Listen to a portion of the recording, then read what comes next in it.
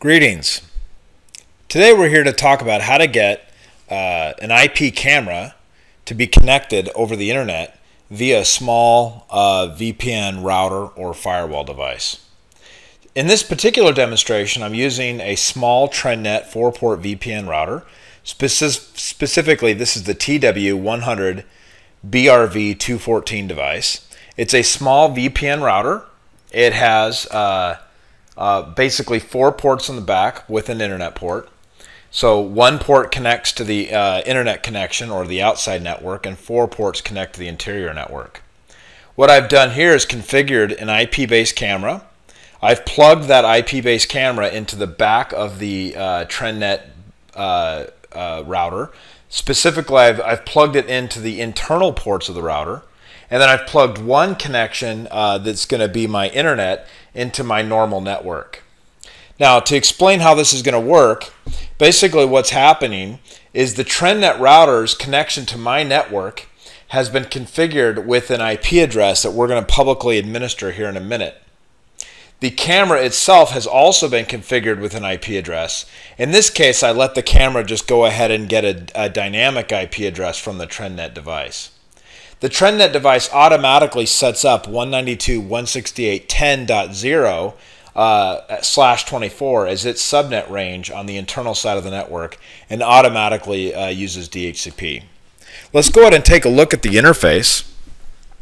What you're looking at now is the TrendNet device, and I have connected via the web interface to the IP address 1.240.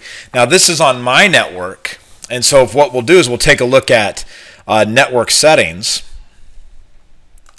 and we'll have to log on. The default logon is admin, by the way, and I'm going to choose manual configuration. It always asks when you first load the router. So I'm going to go to manual configuration, then I'll go to network settings.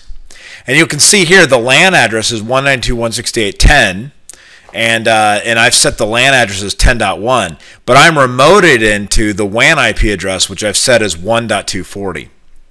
Now you can have the WAN address automatically get a dynamic IP address if you want to. Such as from your ISP or your DSL provider or whatever the case may be. In this case, I've specified an IP address for me to work this demonstration with. Now, in order to do this, the best way to do this, if you have the ability, is to click Virtual Computers. And in virtual computers, you would set up a global IP address. So this is a different IP address than the one that I'm using for the router itself. So in this case, I've added a second IP address, 1.241. You don't have to use a second IP address. You can actually use one of their forwarding rules to use the primary IP address. But I've noticed it's a lot cleaner and a lot easier to use a global outside IP address. So basically, I've set 1.241 to point to my interior IP address that I've set for that camera. In this case, that camera is 10.200. I've checked the enable box and then I've saved it. Now, when I go to forwarding rules, and I go to the virtual server section under forwarding rules, give it a second. Okay, so notice that I've put that same IP address in. It's the outside IP address, the virtual server address, and I've put the port that I want it to come in on. So basically, this is the outside port, and then what inside port I want, and then I've changed the protocol to just TCP and I've enabled it.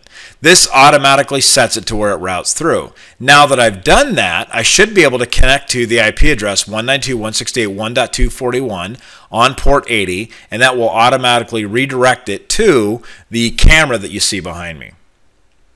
So what I'll do now is I'll show you. So here I've gone to HTTP 192.168.1.241. I've done so, and now I'm connected to that camera, and you can see me right here talking, hello, and this is the camera that I've connected to.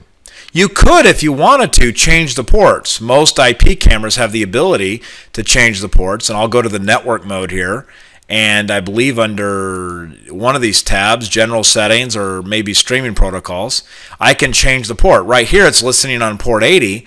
I could, if I wanted to, adjust that to be a different port instead of using port 80 on the front end of the interface. By the way, if you did use the global IP address of the VPN router, so in this case if I use the 240 address, I probably would have to use a different port to connect to, because I can't use the management port, port 80 of this device, and also have that direct to the camera at the same time.